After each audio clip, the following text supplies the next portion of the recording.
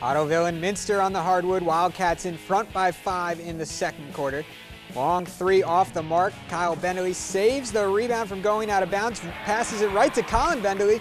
Lay-in, nice play, 26-23, Minster still. Then Nick Mormon anticipates the pass. Steele takes it himself.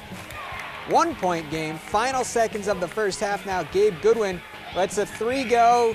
Can't get it to fall. Minster leads by 1 at the half. They would grow that lead in the final 2 quarters, winning 56-42 on the road.